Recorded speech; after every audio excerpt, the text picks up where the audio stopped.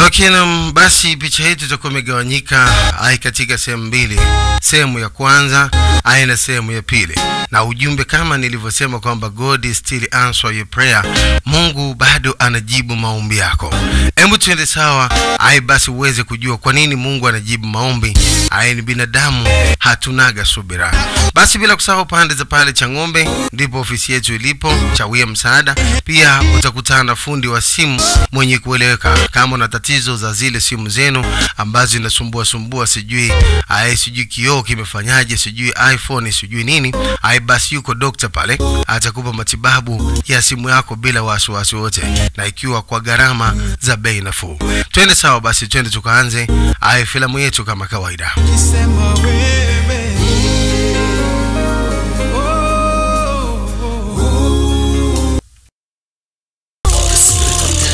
Okay, basi kama nilivyosema tunaanza na utangulizi.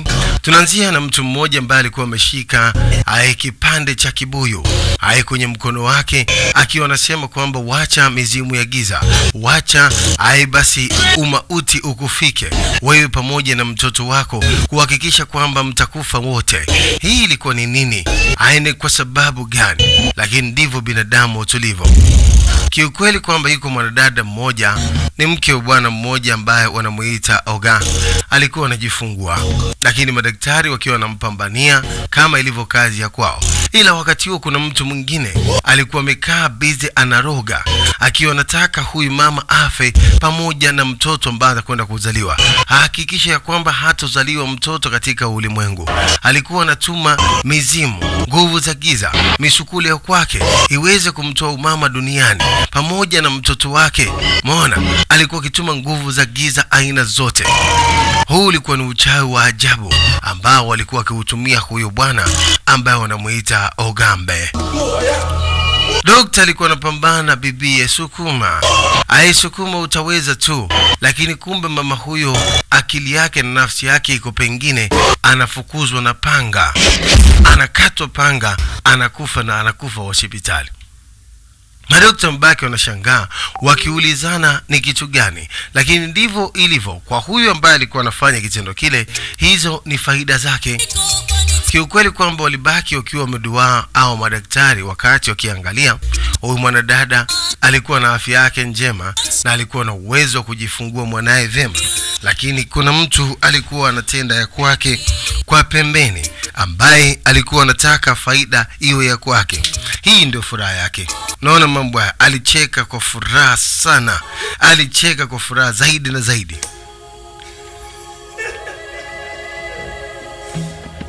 Ogambe ambaye anaonekana amevaa mavazi yake maalumu ya kichawi na alikaa karibu na kabati lake, alishukuru kwa hiyo miungu yake ya uchawi ambaye amekuwa akiitumia kufanya alichokuwa anakifanya kwa furaha zake, kwa faida zake.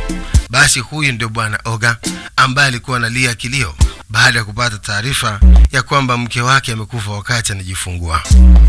Pengine tunaonaga huenda ikawa ni mapenzi ya Mungu, lakini kumbe kuna watu wametenda ya kwao ili kuhakikisha kwamba hilo halitafanyika.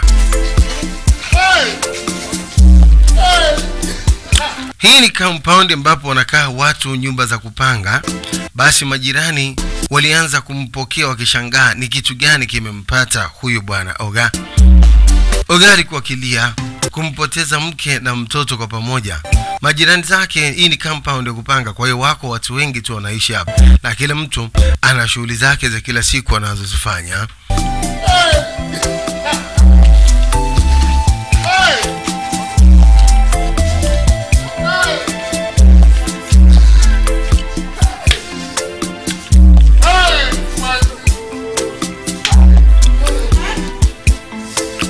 Basi alikuja binti anamuita Omaka, naye akiuliza ni kitu gani kimetokea. Pembeni kuna kijana pale ambaye wanamuita Otoke. Wanamuita Odoka. Naye alikuwa ameshika kichwa chake akiwa anashangaa, lakini bana Oga nguvu zilimuishia kabisa, akajikuta amekaa chini huku akipiga tu kelele, hey. Odoka, Kila mtu alikuwa anasikitika kwa sababu hakuna mtu alikuwa anapenda mwenzake akapoteza chake cha thamani. Sasa alikuja Mwanga mwenyewe ambaye naye alikuwa anajidai hajui chochote kile. What is it now? Somebody talk to me. Anauliza kuna kitu gani? Odoka akamwambia kwamba bana Oga amepoteza mke na mtoto wakati anajifungua. Nini? Anafanyaje? Yeye ndo wa kwanza kulia kilio zaidi ya watu wengine wote.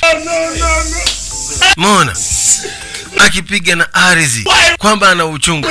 Kwa nini? Kwa nini hilo linatokea? Kwa nini siende kuua hao waizi huko mtaani? Anakuja kufa mwanamke anajifungua. Yeye ndo alifanya ya kwake usiku. Sasa hivi anajidai analia kwa uchungu. Akisema kwa nini? Mimi maisha yangu yamekuwa tu ni ya shida. Bora hata ningelikufa mimi akapona huyo mkeo pamoja na mtoto. Umeona? Mbaya wako unakaa naye kila siku, mnakula pamoja, mnashirikiana kwa kila jambo. Alilia kuliko hata mwenye mke. Angalia, yeye ndio amefanya ya kwake, lakini alilia kuliko hata mwenye mke. Basi wiki moja baadaye, 1 week later, watu walisahau wakaendelea na shughuli zao. Sasa hapo nyumba hiyo compound, yuko mwanamama mmoja ambaye anakaa hapo na ana mtoto wake. Bibi huyo anamuita Aichema. Alishangaa kwa mtoto wangu alikwenda shuleni. Ni nini kilichokuwa kinatokea? Mbona mmekuja pamoja na mwanangu? Twende ndani tukaongea. Akaambia haina haja ya kwenda ndani. Ila tulikuwa tumekuja kwamba sisi ni wawakilishi wa serikali. Kuna shida gani mpaka mmekuja wawakilishi wa serikali? Akaambia mtoto wako performance yake shuleni imekuwa nzuri sana, kiasi kwamba yeye amechaguliwa kuwakilisha nchi hii nje. Amefaulu masomo katika mathematics. Kijana huyu ni hatari sana. Amechaguliwa na nchi yetu kwenda kuwakilisha kwenye mashindano ya kimataifa ya dunia kwenye mathematics kule nje ya nchi. Mama anashangaa, basi Oge alisalimia bwana Ogambwe. Haya bwana safi. Akapita zake. Akaambia tunamwacha mwanao siku 2. Amekwisha andaliwa kila kitu, maana gharama zote zitagharamiwa na serikali. Anapelekwa nje, abroad. Akaambia ndio, anapelekwa Brazil. Atakwenda kuwakilisha mashindano ya dunia ya mathematics. Mwanangu anakwenda Brazil. Bibi Chema alikuwa akishangaa. Let's everything 1 month. 1 month to chat. Hey. Okay, another question. Mwanangu kweli kabisa anakwenda nje. Which country? Ni nchi gani tumesema? Rudia tena. Brazil to be precise. Brazil. Mama alianza kucheza. Mwanangu kanga nitaka kumdondoka. Akipata furaha kwamba siku 2 tutakuja kumchukua kwa ajili ya kumpeleka huko Brazil. Anasema nashukuru sana Mungu, nashukuru Mungu sana. Hamna shida. Mama alifurahi sana. Bibi ambao anamuita kwa jina la Obeka Chema. Obina mwanae alikuwa pembeni pale. Mama akicheza kwa furaha, alisahau alikuwa anafua. Akisikia mtoto wake anakwenda nje nchi. Mwanangu Obina, you're going to Brazil. Brazil. Alifurahi kweli. Tena bila gharama yoyote, serikali itagharamia kila kitu. Mama anasema ngoja nimalize kufua hapa na kuja hapo ndani tuweze kusherehekea vizuri. Aliendelea kucheza kwa furaha Bibi Chema, akifurahi kwamba mtoto wake na maisha yake ya shida, basi huyu ndio atakayemtoa. Huyu ndio atakayemtoa. Naona mambo. Kijana anaambia kichwa chake kinachaji vibaya mno.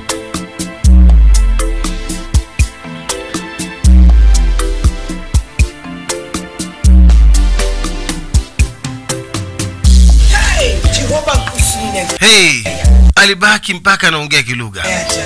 Siamini kama kweli mtoto wangu alikuwa anakwenda Brazil. Obina anakwenda Brazil yo. Ghafla alirudi huyo Mwanga. Anasema nilipokuwa naondoka, nimekuona unatabasamu. Na nimerudi bado you are still smiling. Bado unatabasamu.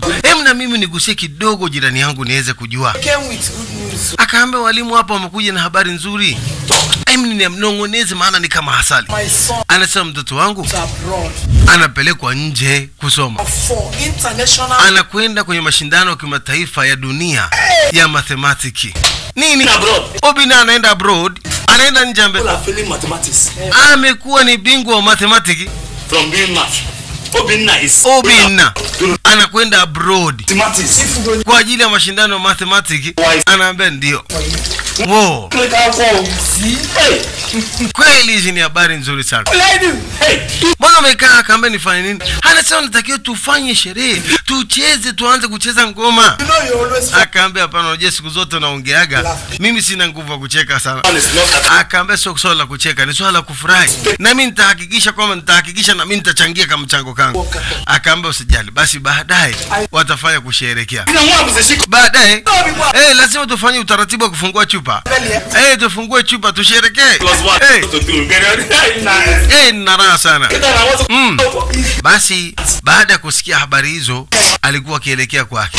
Hapa kila mtu amepanga nyumba. Ana mtoto wake anapishana naye. Akamsemesha, wewe vipi? Anasema mna shida, naenda zangu auti. Akaingia ndani. Yeye ana watoto wake wawili, mmoja wa kike na mmoja wa kiume. Sasa huyo wa kiume alikuwa anaondoka zake, ambaye anaitwa Otoke. Hello, Omeka. Hello, Omeka. Kwamba nisikilize sasa. Nataka kuja kufanya hilo jambo. Huyu mwanae anapenda kumuita kwa jina la Okwe. Ona, alimuita njoo hapa, nite langu. Mwizi ndio maana macho yako mekundu. Nimeiba. Amba ndio umeiba. Huyu ni mtoto wake, amemuibia huko ndani. Anashangaa, baba una akili kweli? Mimi siwezi kuiba pesa zako. Sasa akapita bwana mmoja, akauliza shida ni nini?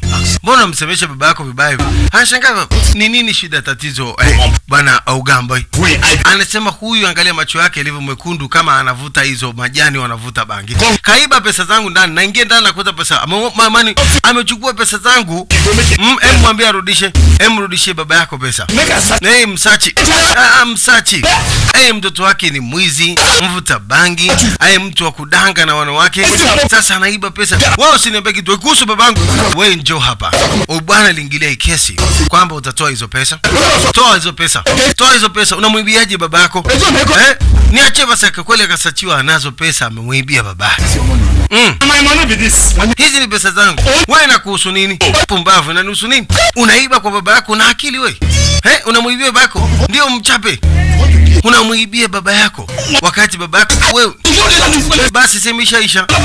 Ndio mchape. Mzee Ogamba anasema mpasue zaidi. Toto mwizi huyu.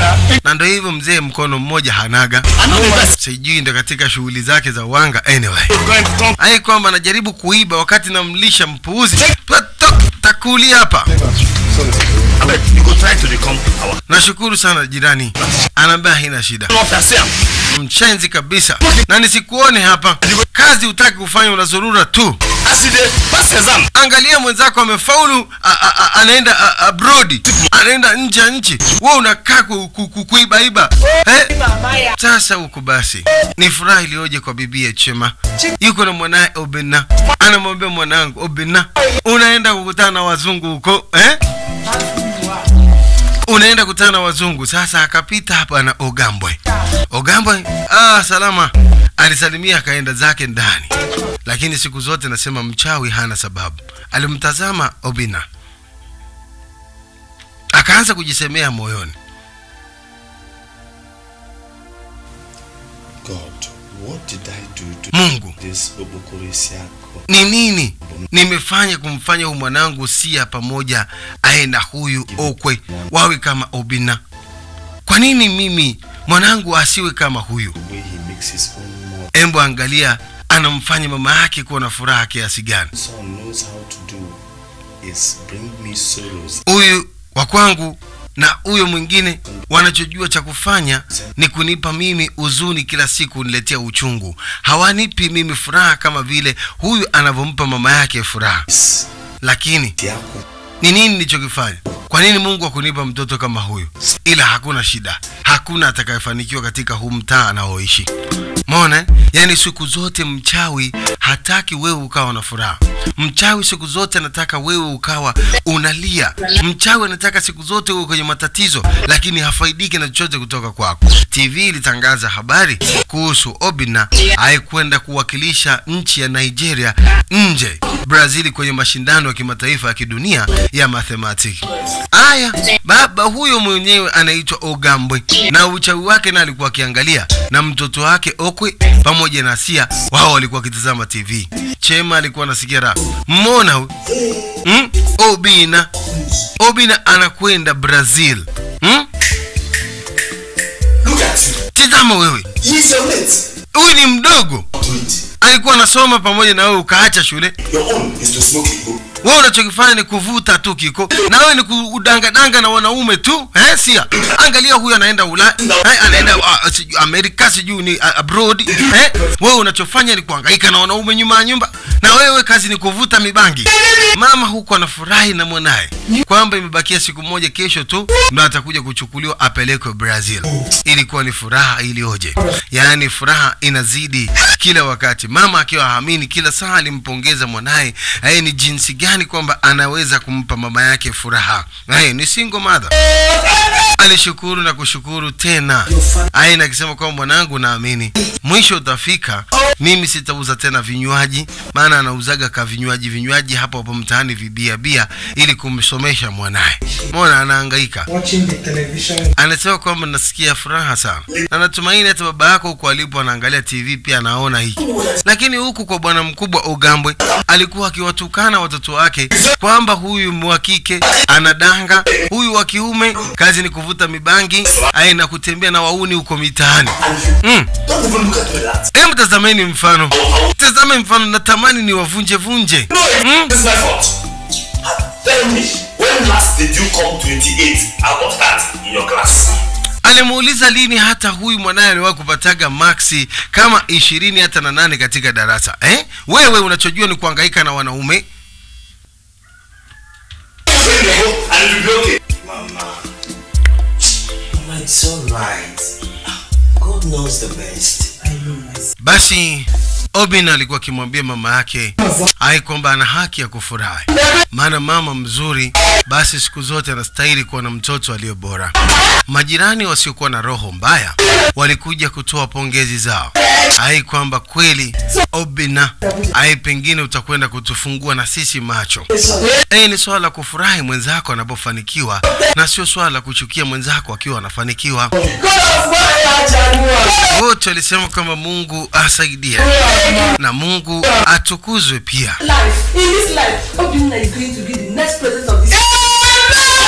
Ahadi zilikuwa nyingi kwamba in this life Obinna is going to be a next president. Katika maisha Obinna pengine atakwenda kuwa rais anayefuatia ndani ya Nigeria. Basi mama alikuwa anasema ndio maana kwamba basi sifa na utukufu nampa Mungu, anafurahi. Lakini sasa wewe Obinna unajidai wewe ni championi wa mathematics. Wewe he has not even gone for the competition. Hautakwenda kwenye competition, hautakwenda kwenye mashindano. Abroad for the competition. Unakwenda abroad for the competition. Unakwenda nje kwa ajili ya mashindano. Hautakwenda. Wewe utazunguka hapa barabarani. Au utakuwa ni bingwa huenda wazimu. Singa mwanangu yuko hapa anavuta bangi. Alikaa akafikiria, wanangu wote wawili are useless, hawana maana. Lakini nasema kwamba mimi sitakubali kama watoto wangu hapa hawatakuwa na maana hapa mtaani, na hakuna mtoto katika umtaa ambaye atakwenda kuwa na maana. Mwanangu haona manufaa, yeye hata kuwa na manufaa pia. Hakuna yeyote katika umtaa atakwenda kuwa na manufaa. Labda mimi sio kigagula, mimi sio mtaalam. Hizo ni ahadi zake alikuwa anajiwekea mwenyewe akiwa yuko ndani kwenye chumba chake cha kazi. Sasa basi Obinna halali usiku, alikuwa uko busy anajiandaa na mashindano. Mama yake ametoka anasema, Obinna my son, Obinna mwanangu, pumzika. Anasema hapana mama, kulikuwa kuna vitu hapa najaribu kuviweka sawa. I know it will not be easy for you. Anasema I know it will not easy for you. Najua haitakuwa rahisi kwako. Lakini akamama wewe usijali, pumzika. Anasema naona unao furaha sana. Doesn't mean you will be awake till daybreak. Lakini najua kwamba ingestahili kwa sasa hivi uwe labda unasherehekea ndio. Lakini nataka kwanza uende, na utakapopata ushindi tutarudi hapa tuje tupate kusherehekea pamoja. Na naamini kwamba baba yako huko aliko atakuwa na furaha kwa ajili yako. Sasa ningetaka upumzike kidogo. Naenda ndani kupumzika. Usije ukataka mimi nikarudi hapa nikakukuta hujalala. Anasema ina shida mama, namalizia. Unanisikia? Nisije nikarudi hapa nikakukuta huko macho.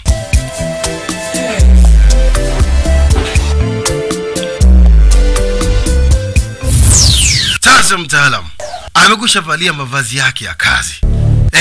Wanamuita Ogambwe. Ogambwe alisimama, amekusha acha mwili. Nafsi sasa ndio imesimama. Unaona? Ndivyo wanavyoangaga hao wachawi ambao hawana sababu tu, ni kutaka wewe usije ukafanikiwa, ni kutaka wewe usije ukaenda mbele vile Mungu anavyotaka wewe, basi yeye anajaribu kwenda kukupindisha. Kumbe anageukaga nyau. Panya. Anageuka panya, anachomoka namna hiyo. Anaacha mwili ndani, nafsi inatoka kwenda kufanya shughuli. Basi kijana wa watu Obina hajui ile wala lile, mzigo ulitua hapo ndani.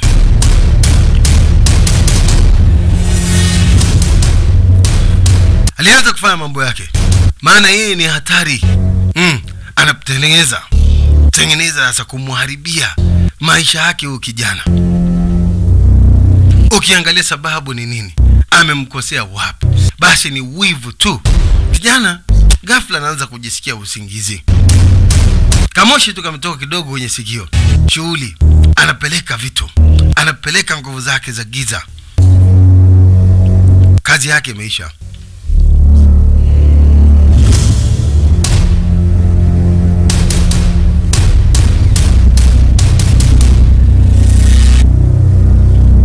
Basi Obina alijikuta anashindwa kufanya hesabu zake hapo. Usingizi wa ghafla mzito kupita kiasi. Mwisho alilala pale mezani. Lakini ndoka special amekusha tumiwa namna hiyo.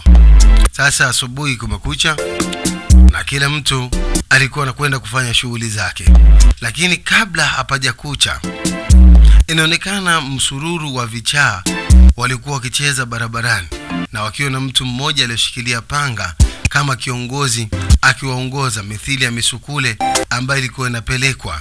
Unaona mbele kabisa alikuwa anaonekana kutangulia mwanamke ambaye alijifungua akafa yeye na mwanae.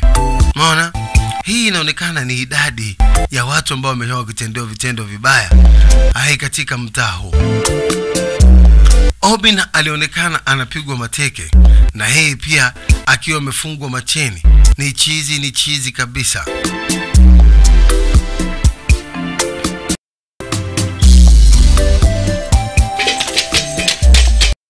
Lakini kuna kijana mmoja alikuwa anapita njia, wanamuita Onwa. Aliona ili tukio. Anashangaa Obina, unafanya nini na hao watu wazimu? Akaambia nyamaza. Tena ondoka, kuwa mwangalifu. Watu watakufa kabla ya siku zao, ni kama nyinyi. Ondoka. Fuata biashara zako au wewe utapoteza maisha yako. Ile ilikuwa ni hali ambayo siku zote basi Mungu anawezaga kumuonesha mtu. Wanasemaga Mungu anawezaga kumuonesha mtu. Kiukweli Ono alikuwa anatazama tu, akimwangalia Obina ambaye alikuwa anachukuliwa akipelekwa. Ndio shughuli imeiva hivyo. Lakini wako watu ambao Mungu kawapa uwezo kwa sababu ya imani. Watu wamepoteza uwezo huu kwa sababu ya kukosa imani. Ni watu kuelekea kwenye ulevi, watu kuelekea kwenye mambo ambayo Mungu alikuwa anayakataa. Ono alistuka usingizini. Hii ilikuwa ni ndoto kaota. Lakini kijana huyu ana imani na Mungu. Alisema Obina atakuwa na tatizo. Ni kwa nini nione hii ndoto? Maana mambo. Basi hodi asubuhi nyumbani kwa mama yake na Obina. mama ambaye wanamuita Chema. Obeke Chema alikwisha mwandaa mtoto wake na alikuwa anatoka kwa furaha Obina. Aliwasalimia walimu kwa heshima na ndio amekuja kumchukua kumpeleka airport kwa ajili ya kumpeleka safari yake kwenda huko Brazil.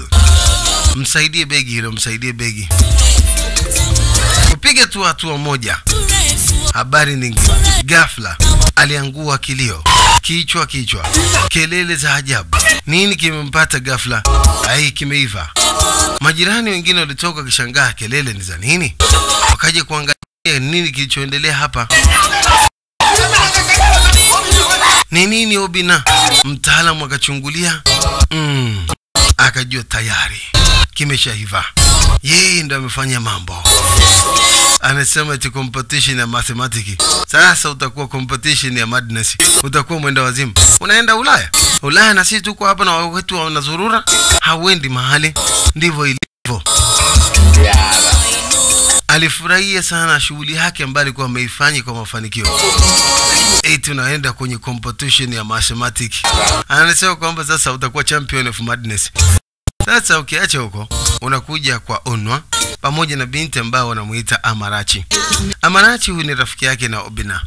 Onwa alimwambia kwamba jana usiku alikuwa amepata ndoto na anaamini ndoto hiyo sio ndoto, bali ilikuwa ni maono. Na haya maono kwamba kuna jambo baya limempata Obina. Anaambia hapana, itakuwa ni ndoto tu. Anasema hapana, ukijaribu kuangalia kwamba hiyo ndoto aliota kwamba ilikuwa na ashiria. Alikataa kabisa Amarachi. Anasema hapana, nimeona na nafsi yangu ilikuwa inaniuma. Akaamba kwamba hakuna chochote kinaweza kumpata Obina. Hiyo ni ndoto tu. Amarachi anasema kwamba hapana. Anaenda zake, labda amekwisha ondoka kwenda Brazil. Anasema hapana, anaamini kwamba kuna jambo baya litakuwa limempata Obina. Sasa maneno ni hospitali hapo. Ndio bosi. Walimu walikuwa wanawasiliana na mamlaka ya shule ambayo ilikuwa ni mamlaka ilizaminiwa na serikali kwamba angepelekwa kijana huyu uko nje kuwakilisha nchi yao. Lakini alikuwa anatoa maelezo ya kwamba sasa wako hospitali na hiyo safari kwamba inabidi kuahirishwa kwanza.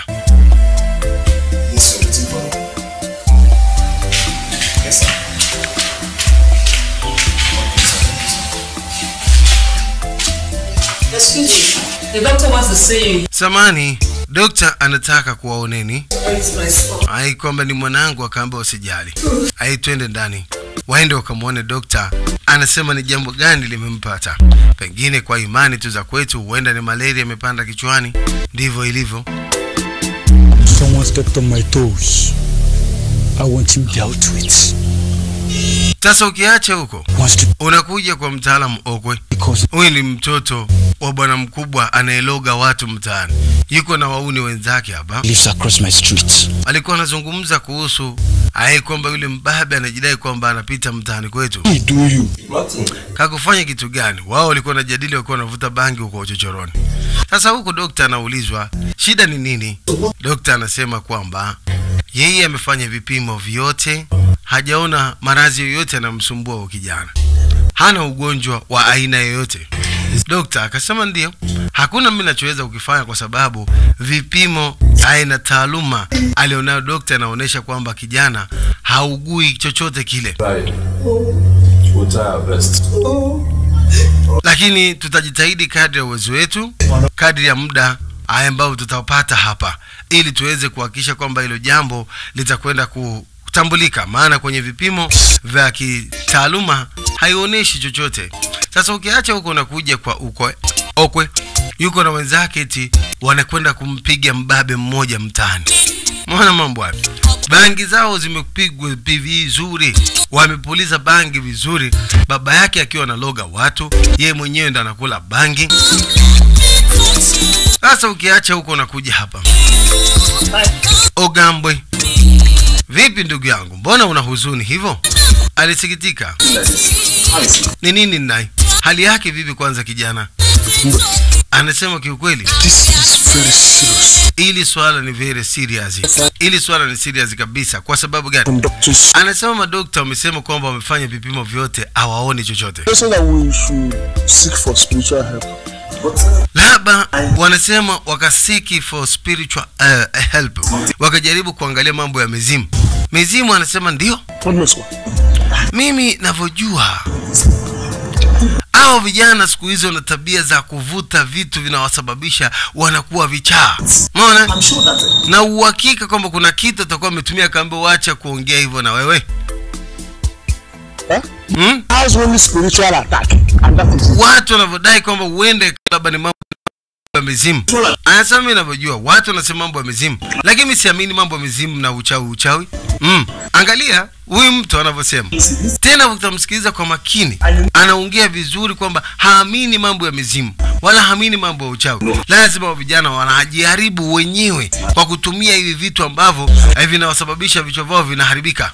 Unaona? Uchele. Wewe uchele. Toka nje hapo unamnyanyasa jamaa yetu hapa. Sasa wababe hao. Mwanae ndo kazi anayo. Wenzake wanataka kwenda Ulaya, baba anawafanya vibaya. Yeye mwanae ndo anaenda kutengeneza bifu huko mtaa. Uchele.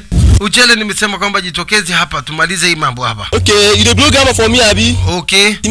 Alitoka huyo Uchele. Grammar. Kwamba nimekuja hapa kwa sababu ya malalamiko ya jamaa yetu. Kwamba wewe unamfanyisha ubabe. Unamtendea unavyotaka. Na judgment day. Lakini leo sasa ndo tunataka tujue kama nyinyi kwanza ni wakina nani. Okay. Nani huyu? You don't forget me shit. Anasema maana umesahau sura yangu. So, you forget my face, huh? Umesahau sura yangu. Alipewa chini. Mwenzake hule.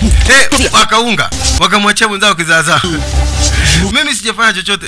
Wewe unakuja kuniletea mimi undava? Umekuja maskani kwangu nao wapuuzi. Wewe. Okay, make I know bitch abi. Okay. Nisamee kamba sikiliza. Kwanza choo changu ni kichafu. Mbavu umekuja hapa na utafanya kazi. Twende ukasafisha choo kwanza. Twende. Hicho ndicho anachokifanya mwanae wakati baba yake analoga watoto wa wenzake. Sasa tuache huko. Unakuja hapa ametimka mbio huyo Okwe pamoja na mwenzake.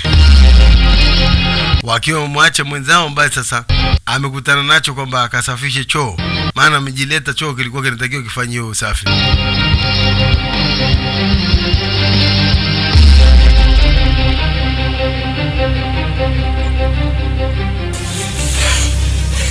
See over man. See, you the crazy. See that guy. So that guy. Huyu jamaa ndio alikuwa sasa tukampiga na sawa, ndio alisema kwamba tunaweza kumfundisha adabu. Hasa hujaona kifua chake. Yule mtu kwanza amekomaa. Guys here, no play that kind play game. Mimi sitaki tena michezo yako, sawa? Hi. Hi. Go save us today. Leo ni bahati kwamba tumepona. Yuko wapi huyu? Uchina. Yuko wapi jamaa ambaye tumemwacha kule amebananishwa, sijui kinachompata. Hey. Don't enter, uchi don't enter. Don't enter. Hai kwamba anachoenda fanyiwa. Mimi nilijua yuko nyuma yetu. Sio kwamba wewe mpuuzi wewe. Hai kwamba baba yako atakuwa amekuharibu wewe. Kama wait, na mko kwa mbaki na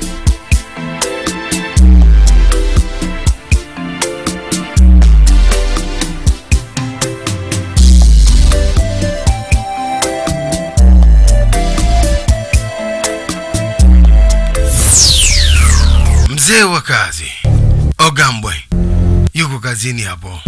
Naam. Yes. Bado hajaridhika kumfanya aye kijana kuwa kichaa. Bado usiku anaingia kibaruani tena kama kawaida. Anasogea karibu na kabati lake, anafanya mambo. Lazima akahakikishe kazi yake ambayo amekuwa ameifanya.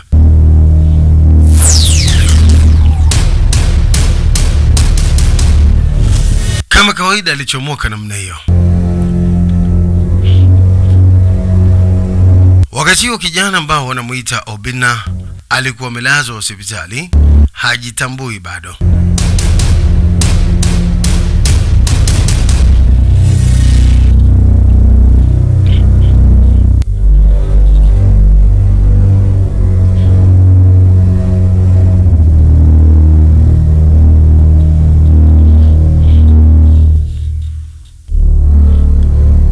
Mamake alikuwa amelala pembeni hapo akiwa anasubiria mwanae itakuwaje.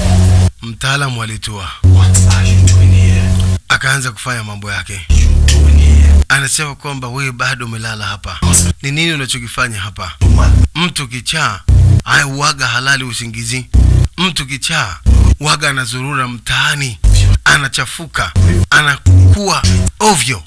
Amka sasa na kuamuru uende mtaani ukazuri na usionekane kabisa katika mtaa kwenu. Unatakiwa ukimbie mbali na mtaa ukachafuke. Akampulizia ka special kingine. Ajarizika. Madman waga anazurura mtaani. Amka sasa. Shughuli imeisha hiyo.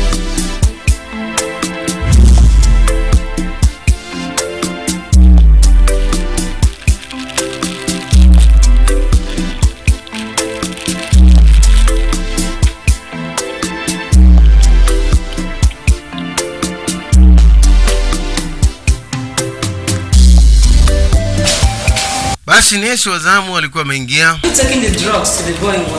Akamwambia nesi mwenzake kwamba achukue dawa ampelekee yule mtoto aliyeletwa hapa jana. Mfanya hivyo kwamba hapa bado kuna kazi. Akaambia usijali, nitakusaidia. Wewe nenda kampatie kijana ule dawa kwanza.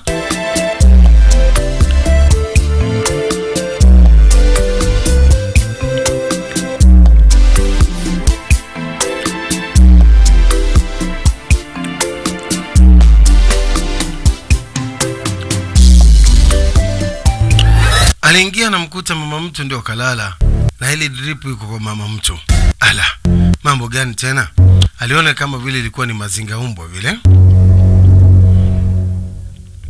Nesi mbio mbio akarudi kuja kumfuata mwenzake. Akimwambia nesi, ule kijana amehamishwa wodi nyingine.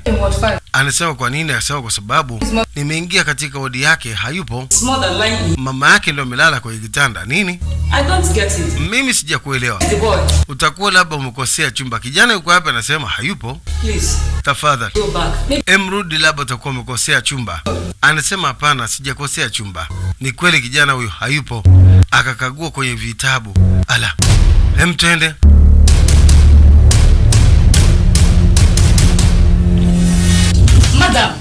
Madam. Mama ndo anastuka kwa sababu naye alipulizwa. Kichwa kizito. Nini kimetokea? Akamma na yake ndo nini hapa? Hii drip ilikuwa ni kwa ajili ya mgonjwa. Anashangaa wewe nesi una kichaa. Nani kaniwekea drip? Ndio wewe tunakushangaa, mwanao yuko wapi? Sasa ukiacha huko, unakuja huku kwa kijana ambao anamuita Onwa pamoja na binti ambao anamuita Amarachi. Nao walikuwa wanakuja mbio mbio huku. Vipi wewe? Shida nini? Obina what? Ni Obina. Is in the hospital now. Obina yuko hospitali nasikia. Obina semeenda Brazil akaamba tuende huku.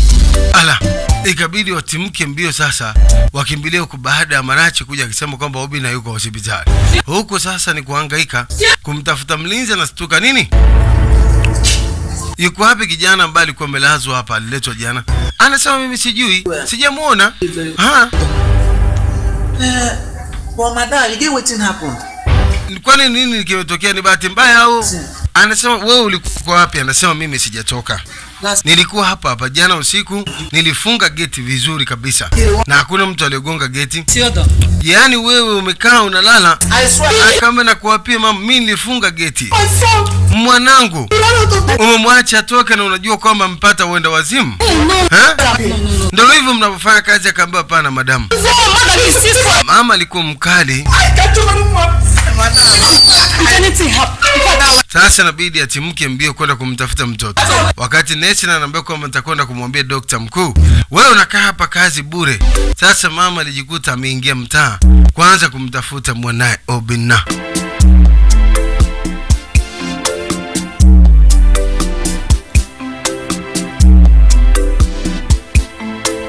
Ni kuanza kuuliza kama kuna watu wamemuona Obina. Lakini majibu alikuwa anayapata hakuna aliyemuona. Kumbuka, haini kazi ya kajuju ndio kanafanya kazi.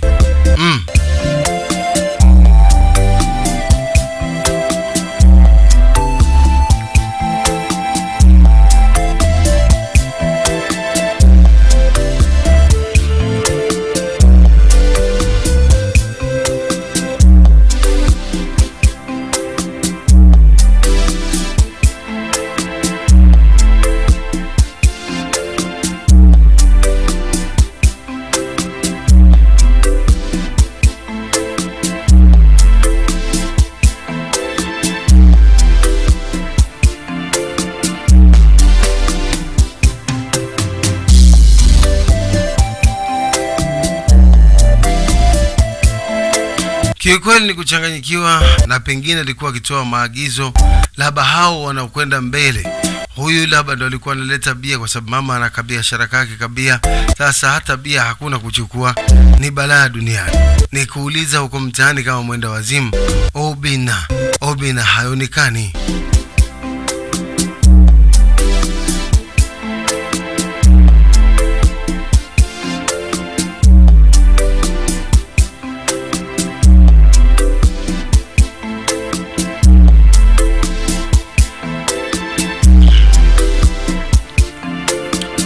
Onwa Amarachi nao walifika mpaka hospitali hapo mbio kwa sababu walisikia kijana amelazwa hapa, na wao walikuwa wanajua kabisa kwamba pengine sasa hivi angekuwa huko njiani ikiwa anaelekea Brazil.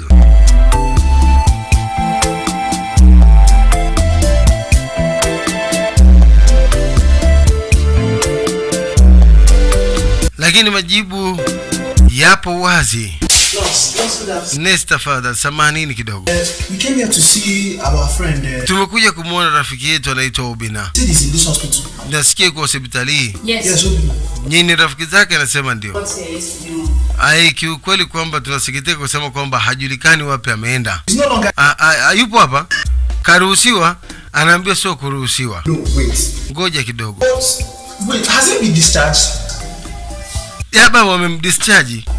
Woke up this morning. Akaamba kwamba kiukweli kwamba progress hatuwezi kueleza kwa sasa, lakini wanaamini kwamba kuna tatizo limetokea hapa kidogo, ametoroka hospitali. Katoroka. Where are we going to? Ni wapi sasa atakuwa? I don't know. Sisi kiukweli hatujui. Mama yake amekwenda kujaribu kwenda kumtafuta. Labda mngejaribu kwenda kuangalia.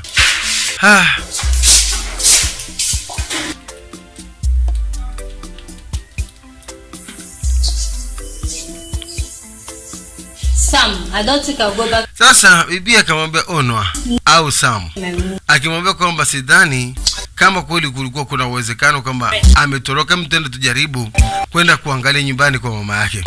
Walitoka kweli, geti wazi, wakimbia sasa kuelekea nyumbani kwa kina Obina. Maana huyu Amarachi pamoja na Sam ni watu wenye imani kidogo na mambo ya dini.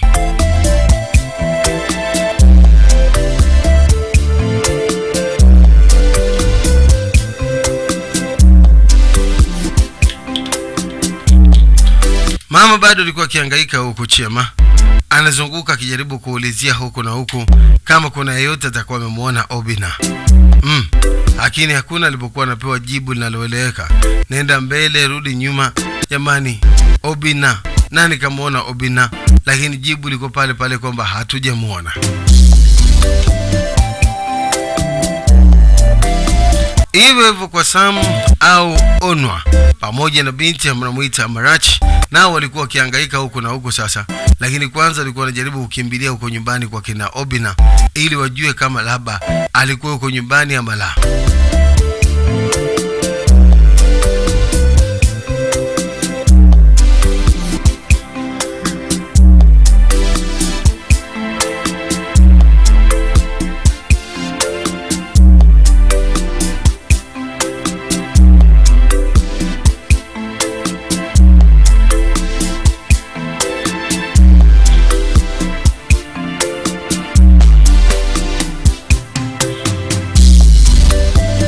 Chema bado naye alikuwa akiendelea kuhangaika.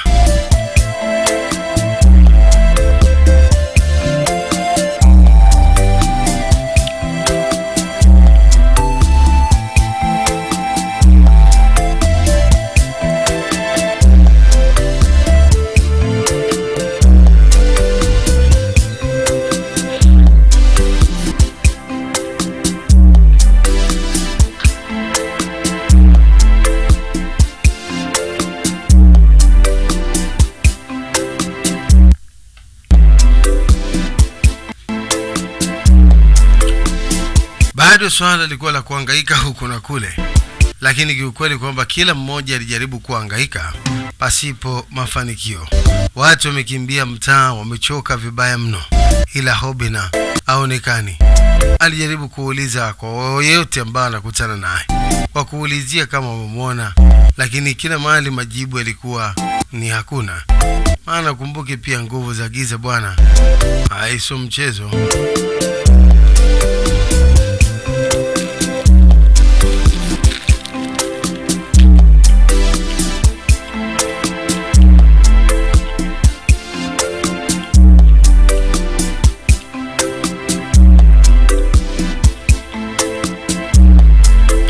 Amarachi alishiwa nguvu kabisa, maana kuzingatia kwanza Obinna alikuwa rafiki yake wa karibu mno.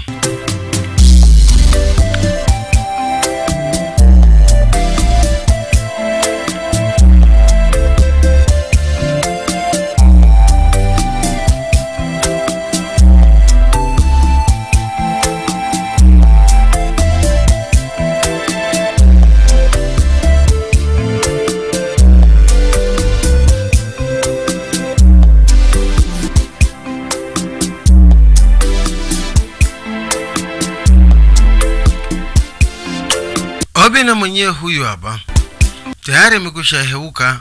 Sasa alikuwa na zurura tu mtaani, hana viatu, anaenda tu anakuna kichwa, haeleweki.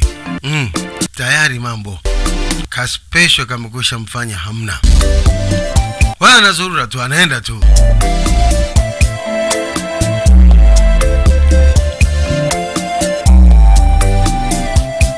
Mama yake aliendelea kutafuta, akiulizia.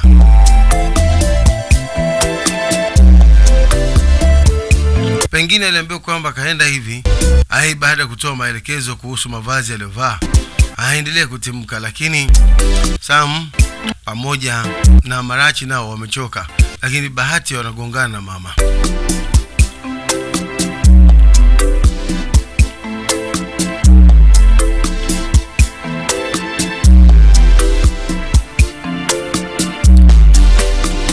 Kweli aliishiwa nguvu mama.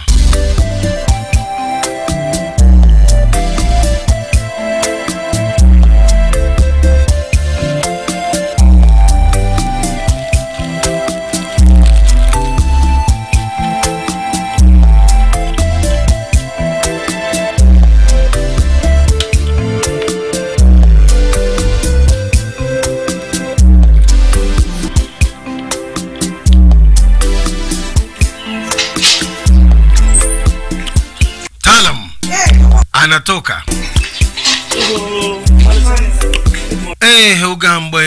Ogambwe. Kwamba maka, nini anasema kwamba hii ni kadi ya mwaliko wa harusi. Wiki ijayo binti alikuwa anakwenda kuolewa na bwana anamuita Odo. Ni jirani huyu. Congratulations in advance. Congratulations. Hongera sana. Any man that has his luck. Yeyote alikupata wewe atakuwa ni mtu mwenye bahati sana. See, go and relax. Nenda ka relax. It's already a success. Anaamini kwamba ndoa yako itakwenda kufanikiwa kabisa. Mungu atakulinda. Mungu atakuhakikisha, atakusababisha ukawa mzuri zaidi. Amen. Anasema kwamba nashukuru. Wacha nihifadhi kadi hapa ndani. Naamini kwamba nitafika katika harusi yako, nikuandalie zawadi. Ogopa huyo mtu, anaongea vizuri namna hiyo. Basi bibi maskini Omaka amempa kadi ya kumwaliko, lakini alibaki anachunguliwa, hajajua tu anamchungulia. Tukiacha kwanza hayo, unarudi huku kwa Obinna. Obinna alikuwa anapiga tu misele, bado kitu hakijachanganya, lakini kadri muda unavyozidi, ina maana kwamba ndio kitu kinaendelea kuchanganya taratibu.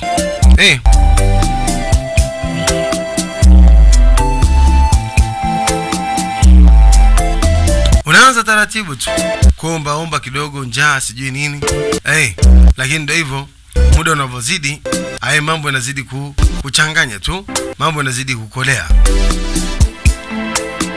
Naona kijana wa watu alikuwa anakwenda Brazil kwenye mashindano ya kimataifa ya kidunia, unaona, kwa ajili ya mathematics, lakini matokeo yake amejikuta sasa yuko barabarani namna hii.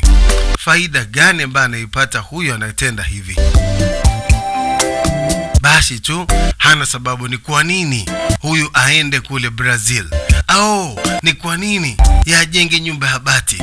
Kwa hakika hata kaa katika ile nyumba. Kwa nini usipambane?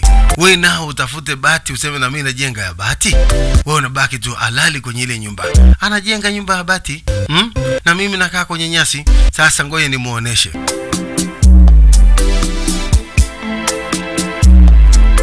Hobina, Brazil imeishia hapa.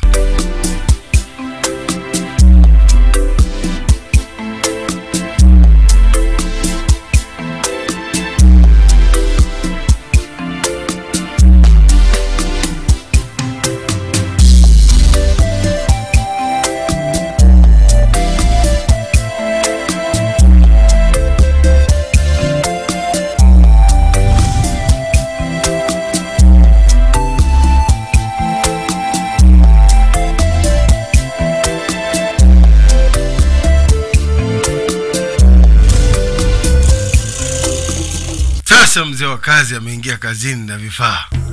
Ala, kaingia kwenye kabati yake, anaanza kusema, wewe unajidai kwamba unakwenda kuolewa hapa mtaa huu. Nimekusha sema hakuna yeyote ambaye atakwenda kufanikiwa kwenye huu mtaa. Binti yangu amekaa hapa ndani na danga, wewe unaolewa, na kuhakikishia kwamba hiyo ndoa haitakuwepo. Wewe utakwenda kunuka kama mzoga. Huyu anataka kukuoa, hata kuoa, hata kuona ni mzoga. Na kuhakikishia utabaki kuwa kapera maisha yako yote, na hakuna mwanaume yote ambaye atajaribu kutaka kuuliza wewe kuhusu la kukuoa. Yani unalogwa kiasi kwamba kila anayekuona anakuona unanuka. Akaichoma tu ile kadi. Kazi hiyo.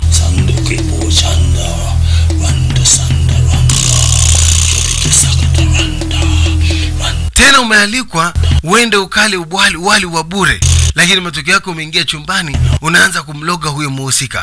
Kwa nini aolewe? Na anasema kwamba maisha yake atabakiaga tu single. Yani hautaolewaga, hakuna hata wakutongoza. Kila atakayokuona anasema kwamba atakuona unanuka. Kila atakayokutamani kukusogelea, hai basi atakimbia mbio ndefu.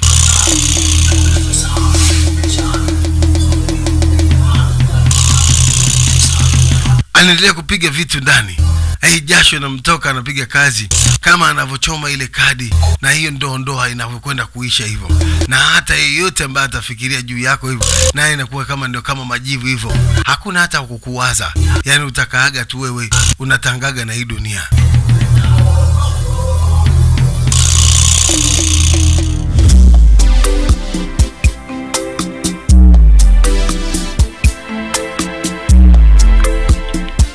Basi bibie Omaka yuko nyumbani. Alikuja huyo mpenzi wake tajiri tu na gari nzuri wanayemuita Odo, na amekuja kumpitia mpenzi wake. Wiki moja tumebakia wanakwenda kufunga ndoa.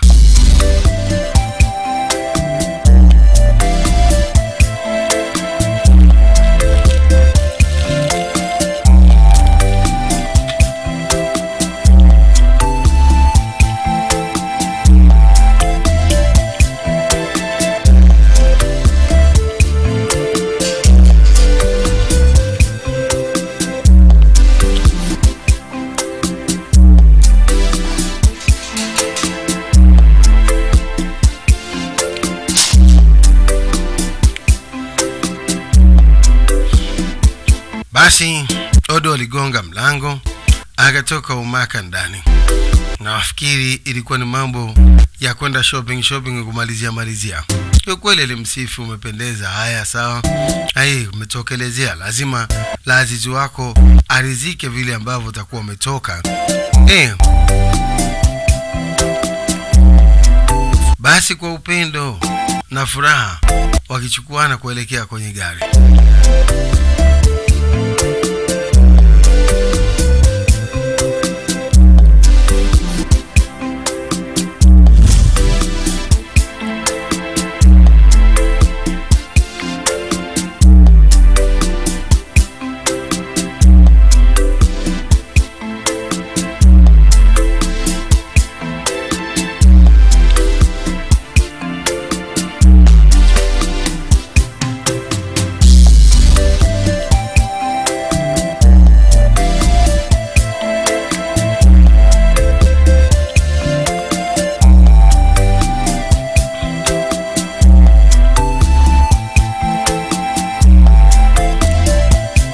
Baada ya kuchukuana ndio taratibu tu jamaa akaanza kulalamika.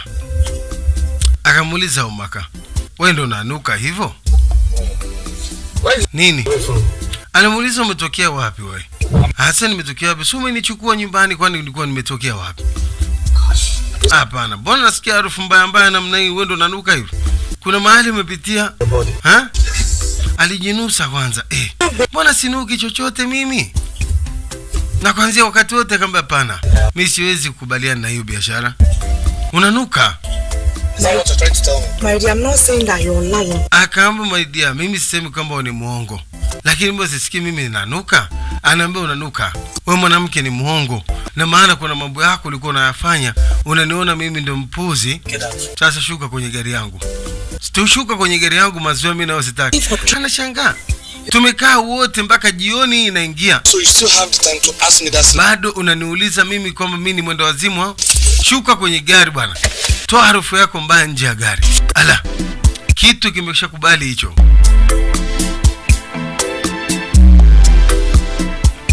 Shuka bana.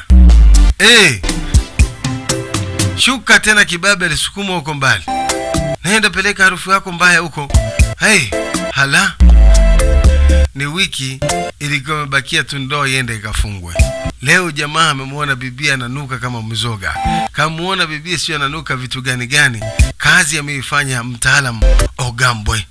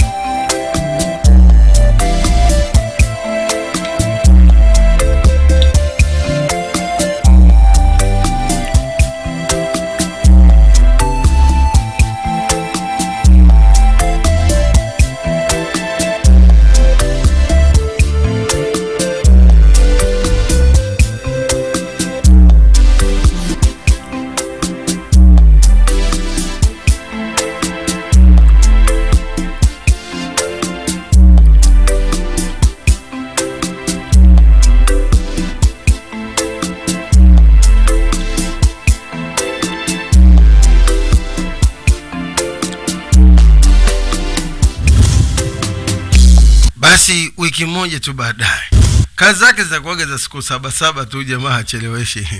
Tunaacha huko sasa, unakutana na mtoto wa kike huyu wanamuita Amarachi. Alikuwa amekaa kwenye bembea akiwa kweli na mawazo mengi sana. Na haya mawazo yote alikuwa ni kwa sababu Obina hajulikani wapi alipo. Alikuwa rafiki yake wa karibu mno. Alijaribu kuwa anakumbuka tu wakati huo alipokuaga na Obina alikuwa anapata furaha kiasi gani. Ila kwa sasa Obina hajulikani wapi alipo. Inasemekana Obina amekuwa chizi.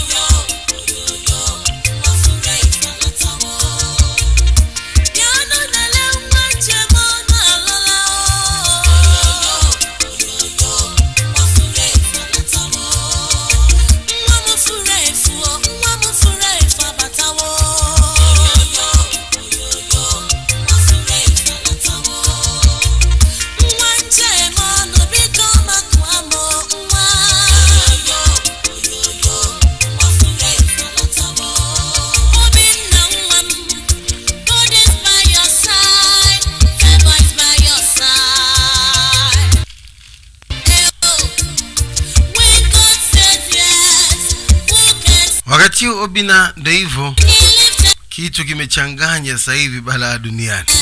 Anapiga mathe huko kwenye maukuta, ai kachafuka. Ndio hivyo mambo haya.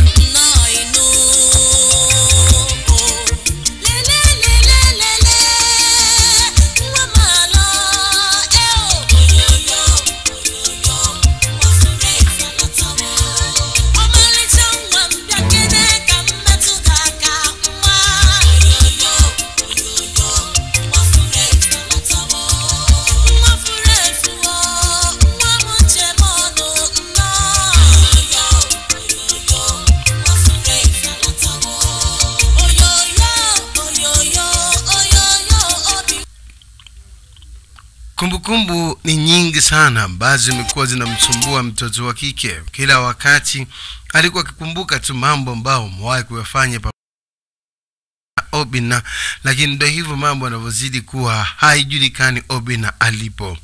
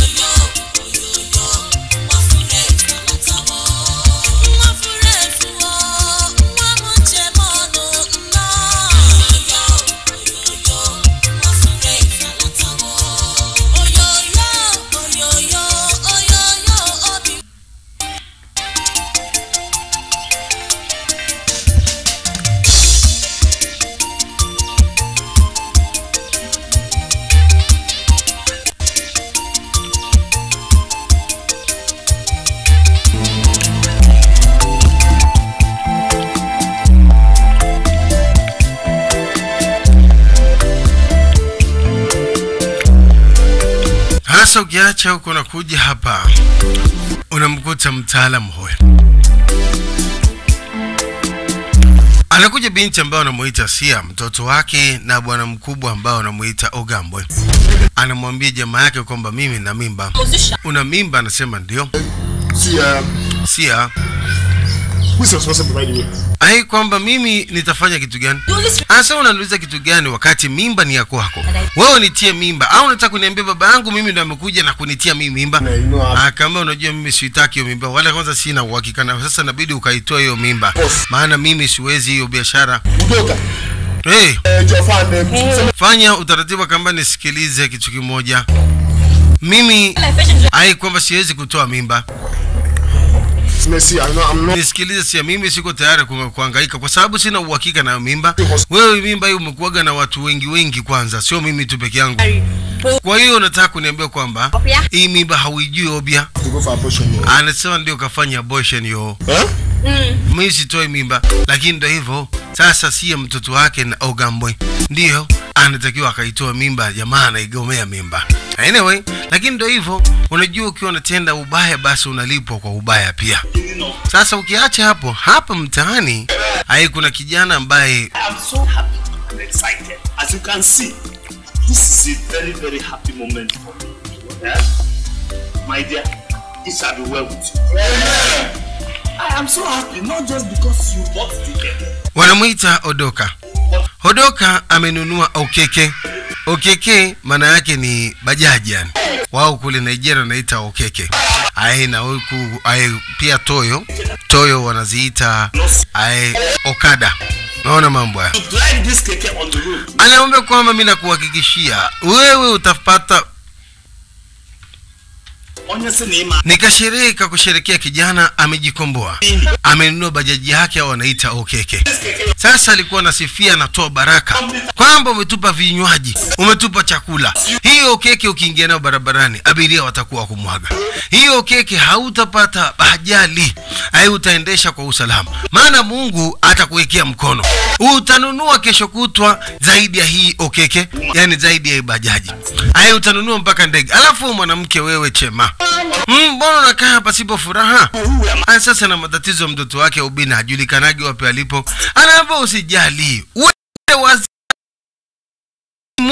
sio kwamba ndio ugonjwa wa milele, atakwenda kupona tu. Maombi ndio unatakiwa. Yaani mchawi mwenyewe ndio anasisitiza. Maombi ndio unatakiwa. Kwa hiyo fungua kinywaji yako, furahi. Maombi yatafanyika, kijana wako atarudi. Tufurahi pamoja na kijana ambao anamuita Odoka. Amenunua okeke. Hii okeke itatusaidia sisi wote. Hapa mtaani tutakuwa tunajisikia raha kwa sababu tukiumwa yeye ndo atakayetupeleka hospitali. Yeye tumuombea asipate ajali. Tumuombee kesho anunue hata na ndege. Cheers. Basi tufurahi, tucheze leo, tusherekee hiyo okeke ya Odoka.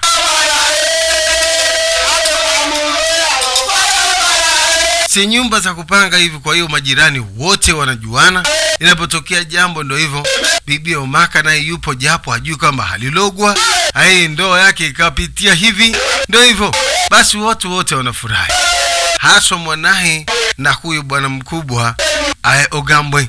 Maana ni mlevi, mzee wa bangi. Umeona, na binti yake ndio hiyo mimba nitakaka tolewe. Yaani ni wa majanga tu, lakini bado hakomi kuharibu wenzake. Angalia alivyo anacheza kwa furaha. Anamfagilia kijana kwamba atanunua gari. Kesho kutwa tena utanunua na nyingine. Na bado utanunua mpaka na ndege.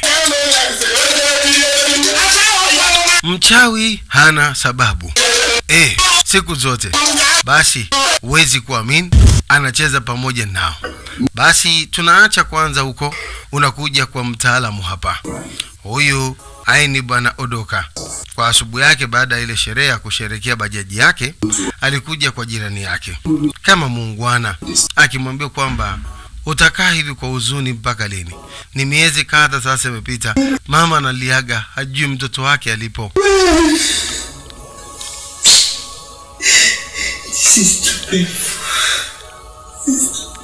Anasema it's painful.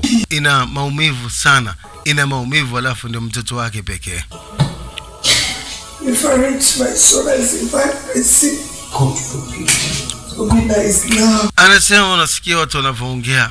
Mwanangu ni madness, mwenda wazimu. Yuko wapi sasa? Hata basi angelikuwa hapa mbele yake hata kama ni chizi au anamuona. Lakini Odoka alimwambia usijali. Mimi kabla sijaingia kwenye shughuli zangu, maana nina usafiri sasa, nitafanya utaratibu wa kutoka kwanza hapa. Nitaanzia kwenye vituo vya polisi kuweka taarifa, na pia nitakwenda kwenye media, kwenye vyombo vya habari, na pia nitapeleka picha, nitatoa taarifa. Tutasaidiana kuhakikisha kwamba tutampata. Naamini kwamba hili ni swala tu kwamba litaweza kupita. Tutaenda mpaka kwenye television ili kutoa taarifa. Hapo ndio kitu cha kwanza kabisa ambacho nitakwenda kuanza kusaidia jirani yangu. problem, I'll give you. Stop. Acha kulia. Acha kulia.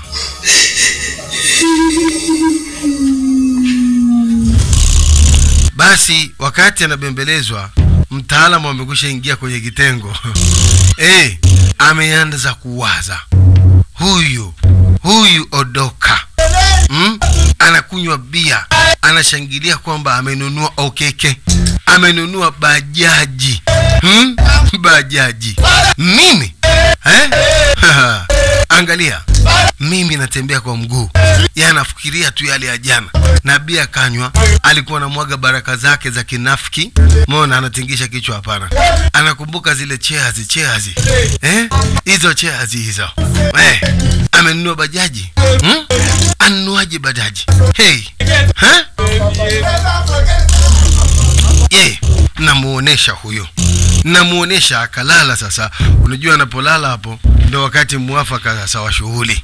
Yani akinyanyuka hiyo nafsi, ujue kumekucha mwanawani. Akilala hivyo anaingia kazini. Huyo Odoka na hiyo bajaji yake hakuna rangi ataacha kuona. Ameanza kuita sasa mambo. Maana hapo ndo station Ikulu. Ikulu hii inaanza kazi. Odoka amenunua bajaji. Au wao wanaita okeke. Sasa akisha inuka namna hii na sura ya kazi, majibu utayapata tu. Maana kawaida yake lazima anageukaga kwanza panya. Anaachaga mwili. Nafsi ndio inatoka ikiwa katika muonekano wa panya. Ambaye sio rahisi ukagundua, utaweza sema ni panya tu linakatiza huko ndani. Kumbe ndo mzee wa kazi ameingia kwenye kibarua chake. Sasa Odoka kazi anayo. Mambo hayo. Basi nini kinafuata katika sehemu ya pili? Siku zote wanasema kwamba God still answer your prayer. Mungu bado basi nini kinafuata katika sehemu ya pili? Siku zote wanasema kwamba God still answer your prayer. Mungu bado anajibu maombi yako. Hebu tuende basi. Kama kawaida, huyu ni Babu DJ tena kama kawaida. Tunakwenda kusonga mbele. Hii ilikuwa ni sehemu ya kwanza. Wanaita kwamba ni evil neighbor, yani jirani muovu, au unaweza ukasema how a little girl prayers saved everyone from the evil man. Inakuwaje basi? Vipi mtoto mdogo wa kike ambaye sala zake zimeweza kuokoa kila mtu kutoka katika mtu muovu? Basi mimi sina la ziada. Kumbuka ndani nyumba ulikuwa na mtaalamu bwana Babu DJ, ambapo nakwenda kuendelea kukupa burudani kama kawaida kutoka pande za Dodoma, Tanzania. Kumbuka ni kutoka ndani ya Babu DJ Movie Studio, tukipatikana pale Changombe, mtaani Chawia Msaada. Ukivuka tu njia panda kwa mbele utapata huduma zetu. Kumbuka pale Arusha tunawakilishwa na mkali, wanamuita Pirate Movie Studio. Tuwakilisha pande zile za Ngarenaro pale Oyster Bay, na ofisi yake pia inapatikana kule Kiranyi madukani na pande za pale 7 up ndani ya Sakina.